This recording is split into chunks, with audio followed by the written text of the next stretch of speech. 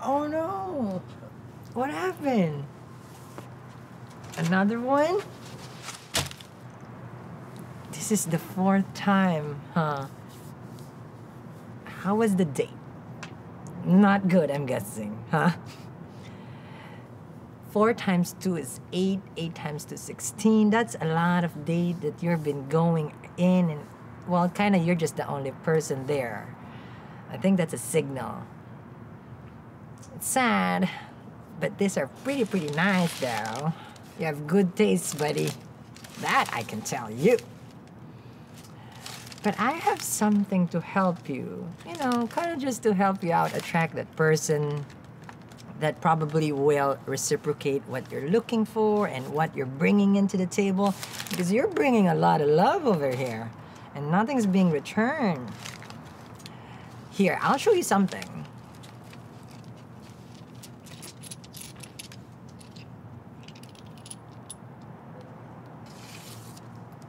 Look at it.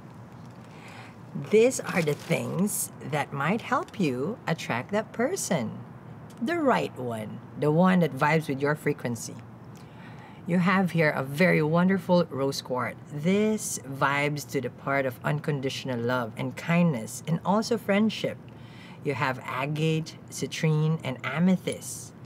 Amethyst promotes inner peace and healing, which you need in order for you to express your love. And of course, you have wonderful, amazing, clear quartz over here that promotes harmony in the relationship. What do you think? It's pretty awesome. Here, take it. It's pretty good. Now, that's yours. I'm going out tonight and I have a date. So I'm keeping this, okay? Good luck with your date. And you don't need to wish me luck because I have that with me a long time already, okay? Bye, buddy.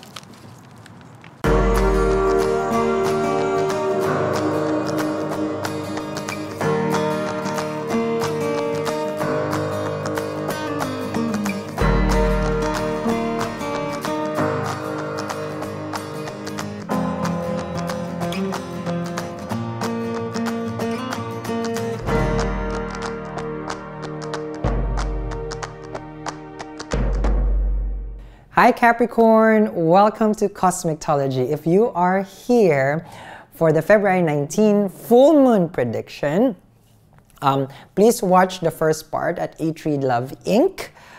So that you guys will understand the bigger part of the message. Here we discuss the ascendant and the moon for the Capricorn. So you're going to be a Capricorn moon or a Capricorn ascendant or a Capricorn moon. Capiche? Capricorn, here we go. What is going on here? We have K2. Ooh, okay. No, I'm just having a... Okay, because I saw Sag over here. And Sag has Saturn and Venus, but I didn't discuss with them. Sorry. Okay. So let's go now to the Capricorn. Okay. Capricorn with K2. You've been comfortable. Let's face it. You've been cool. You've been chill. You've been confident. You've been getting everything. I know, because one of my, you know, how do you call this? One of my staffs is a Capricorn. Good. Amazing. Okay. That's K2 being Capricorn. Comfortable. A pro. I do it, it happens. I do it, it happens. I'm good, I'm good, I'm good. But I'm bored, I'm bored, I'm bored. Because I'm good, I'm good, I'm good. But it reflects in your personality because it's happening, okay, if it's happening in your 7th house.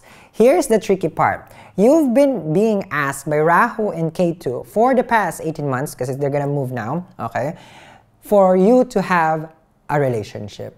Don't marry your work, it says here. But if you are married already, you're probably experiencing being torn between your partner and your and yourself. Like, you won't have time for yourself because your partner is always asking of you and then you just want to be by yourself. Okay? Because remember, K2 is isolation also. Now, Moon is happening in your house of partnership, in 7th house.